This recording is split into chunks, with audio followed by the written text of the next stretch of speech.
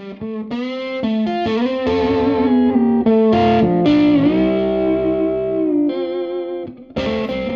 everybody, it's me, Dan Phelps, and today I'd like to talk to you about the Whammy Bar, this thing here that you may or may not have on one of your guitars. If you do, this video is for you. I'm going to talk about my tremolo setups on my guitars and give you a couple of easy exercises to begin to incorporate this into your playing. For over the last few years, having a floating tremolo system has really become part of my sound and my voice on the guitar, inspired by people like David Torn, Adrian Belew, Jeff Beck, of course, one of the masters of the tremolo, and Terry Ripdahl.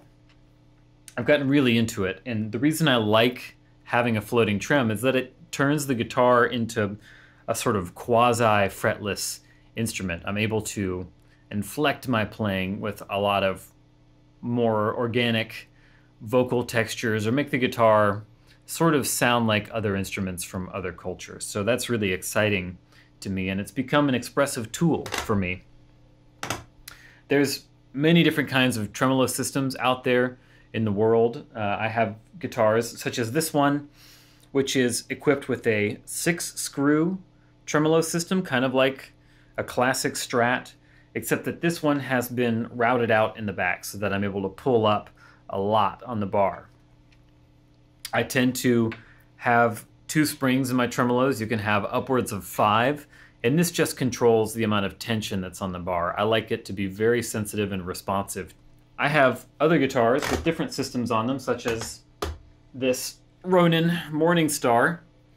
This has a 2-pin man tremolo. So what that means is that there are 2 posts that the tremolo sits up against, and it has sort of a knife edge that it rocks on. Again, we have 2 springs in the back, and it's routed out for a lot of travel. Now, depending on the guitar, the tremolo will feel really different, and there's a lot of factors. You could spend a long time chasing down all the different things that affect that.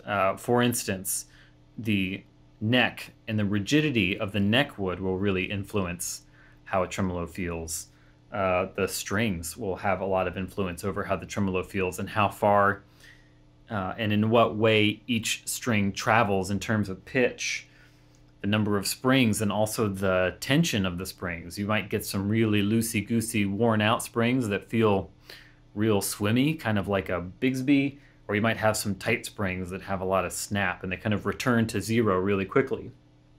So lots and lots of factors. Each guitar is different, and you just have to sort of practice that guitar to kind of get into the zone of what it's offering you at any given time. So, you know, a lot of people have a Strat or a guitar with a tremolo, and they'll use it in such a way where they'll play a lick, and at the end they'll play a nice pretty chord, and they'll put a little bit of wiggle on it. What I find about that is it's a little disappointing. I wish that people would go a little further with the expressive power of this thing. So in the last few years, I've really taken a deep dive into it. I've started playing more and more with just my fingers, because that allows me to get a lot of fingers on the strings and still work the bar at the same time. You'll see, again, guys like David Torn and Jeff Beck playing in this style. And I find it hard with a pick to work the tremolo and also play at the same time. So this has become part of my style as well. There's all of the sort of standard things that people do with the tremolo. You've got the shimmer, and kind of the slow warble of pitch.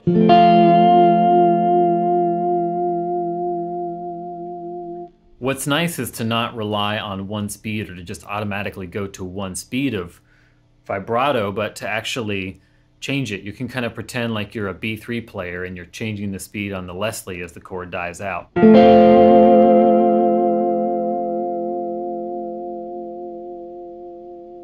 Or you can do it the opposite direction, slow to fast.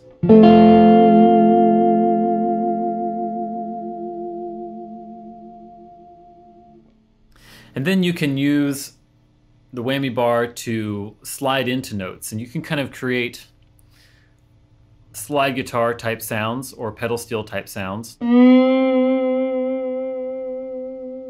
especially if you're using a volume pedal.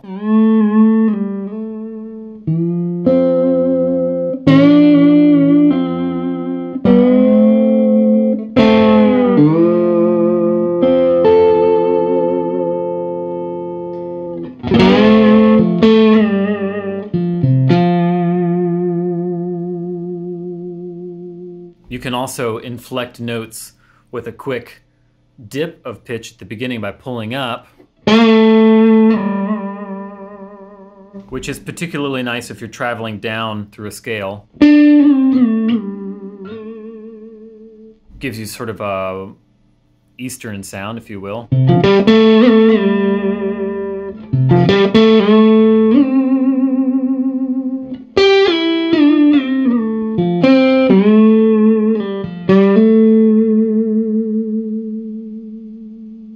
So if you combine slide ups, slide downs, you can create some really complex kind of rubber bandy sounding lines. That's really nice. Being able to apply individual vibrato to each note depending on the feeling that you have at the moment is really wonderful. And then there's also something that I like to think of as the Jeff Beck warble, which is where you just sort of flick the bar. You can either flick it or pull it back and let it go. And the inertia of the bar as it bounces back and forth and starts to return to zero will create this sort of warble effect.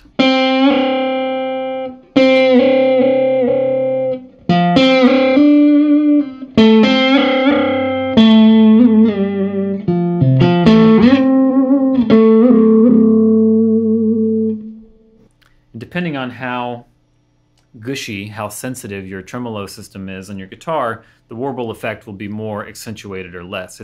This guitar is a little tighter feeling, so it's a shorter, less dramatic tremolo effect. So that's kind of a beginning vocabulary of ways that you can accentuate notes. The next level of using the whammy bar is actually using it to move pitches around to specific pitches. So you might move things up a half step, say, or down a whole step.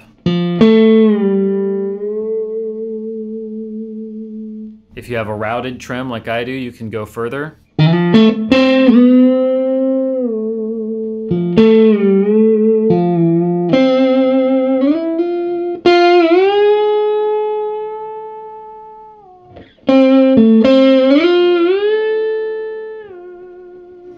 There, I can't quite get all the way up the major third on the B string, so I pulled up on the bar and then I helped it with a little bend. It helps if you make a face at the same time. How do you begin to develop that facility to be able to go to specific notes? Well, the way that I've learned is not unlike when you're learning how to bend a string with your left hand. You can play your starting pitch, in this case let's just say 2nd fret on the G string, and play the pitch that you want to go to, and then really slowly bend up to it. So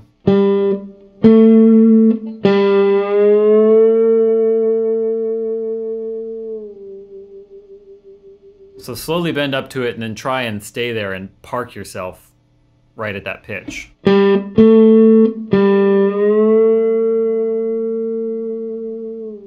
A little bit of vibrato helps kind of mask the intonation issue if you need to do that.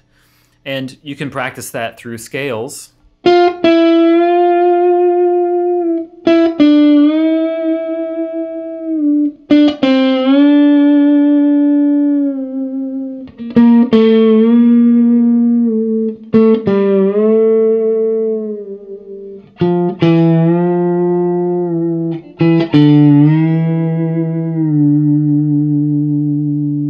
And that's good to do because each string behaves differently under tension. They move at different rates. So as you start to get a feel for being able to go to a pitch and land there. And as an aside to that technique, I find that it's helpful to anchor my forearm to the guitar and use that as my leverage so that I'm able to have some stability as I go to those notes.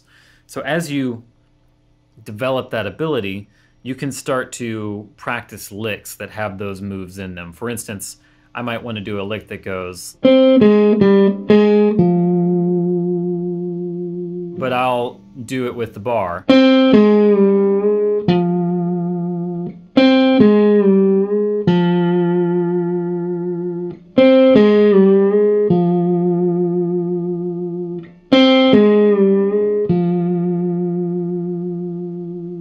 And then I'll start to add a couple more moves, a couple more whammy bar moves in there, and I'll really work on it until I've got it smooth and in tune.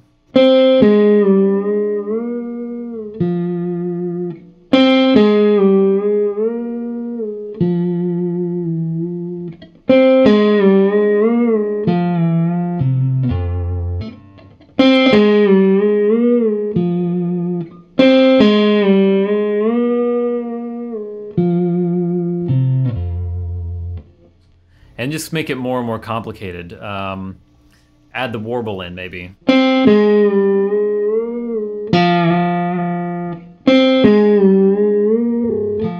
There we go. Put it on that spot right there, right before the last note.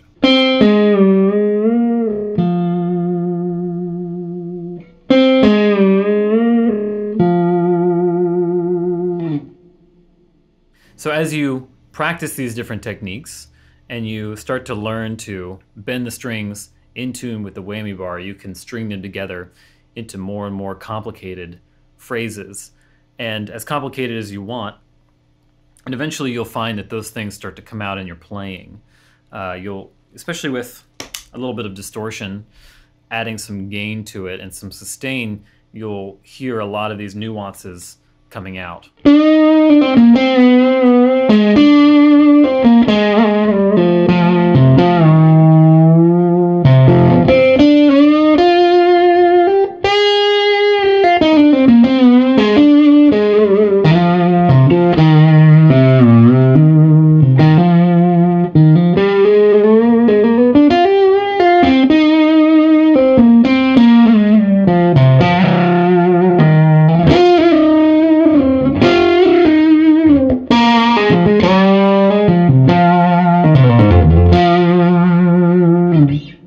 That reminds me of one more move that's really fun, is to start on a note, pull off a step lower, but then pull the bar back up. So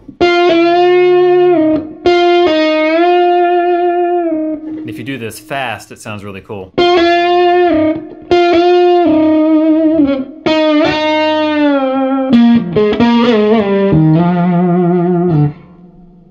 So take each of those steps, take it slow, especially when you're learning to pull up or move down to certain pitches and you're getting used to the way that the different strings travel with the bar, and then start stringing those together into longer phrases. You can even take normal licks, sort of guitaristic licks, and try to figure out how to perform them with the bar. This is something that I'll do even just so that I have more than one way of playing something. For instance, maybe